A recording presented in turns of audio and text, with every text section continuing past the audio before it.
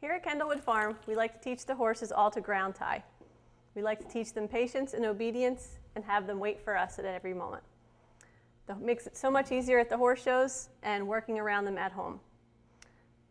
So now I'm going to teach you how to teach your horse how to ground tie. The first thing you want to do is to have a properly fitted halter, preferably one with a leather headpiece. In case they step on the lead rope and hurt themselves and pull back, they will be safe, they won't damage their pole, and they can break free. Also a halter that is not too long in the noseband, as if they lower their head and step in it, they can get a foot caught, which would also be dangerous. First thing I'm going to do is ask Salute to stand. Whoa, good boy, and take a step back.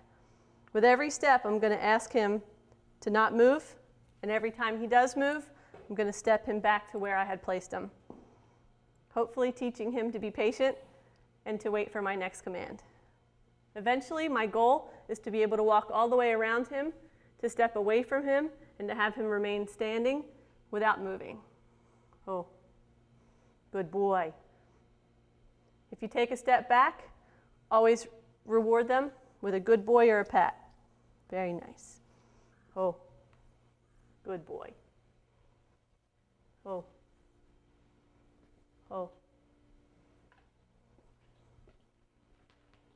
Good boy. Very good.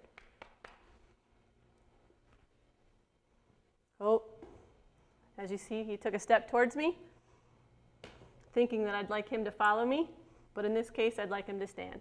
Oh. Oh.